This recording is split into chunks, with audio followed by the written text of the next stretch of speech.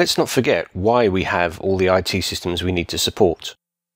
Ultimately, they're there to support the business by enabling and improving internal processes and services to customers. That's why we have service levels. But reporting back to the business on how those levels are performing is hard to do in a way that's meaningful to the stakeholders. What's needed is a way to measure IT system performance in terms of the business service it supports.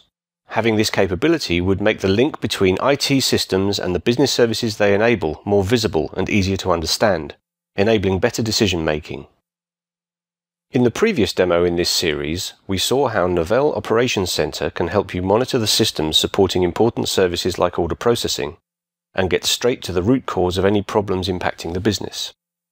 This time we're going to look at how Operations Center can also be used to measure the performance of a business service over time. Our example company has a threshold set that orders should be processed within 4 hours of being placed.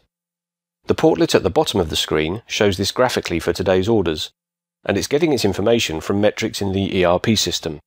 As you can see, the order processing service is currently performing within its threshold of 90% of orders processed in time. Now let's switch views to look at live orders in the system. In this view, we can drill down to see each individual order, when it came in, what stage it's at, and the value. Orders exceeding the 4-hour threshold turn red, so this screen is very useful for determining what corrective action needs to be taken to restore the agreed service level to customers. Now let's switch views again, this time to look at historical performance over a longer time interval. The portlet in the upper half of the screen shows average performance statistics over standard periods. Let's look at last month in more detail. Performance last month was below the allowed threshold. Let's drill down further. This view shows that performance against the service level improved through the month. Snapshots like this help you identify peak periods and make informed decisions about optimal staffing.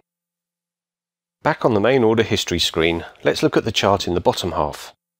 Where the previous readout dealt with percentages, this chart shows the actual number of orders received and processed over the same period, and that the performance against service level has improved over time. Let's summarize what we've just seen. Novell Operations Center can give you a powerful view into your business by capturing data from event, incident, and ERP management systems and presenting them in a business services dashboard.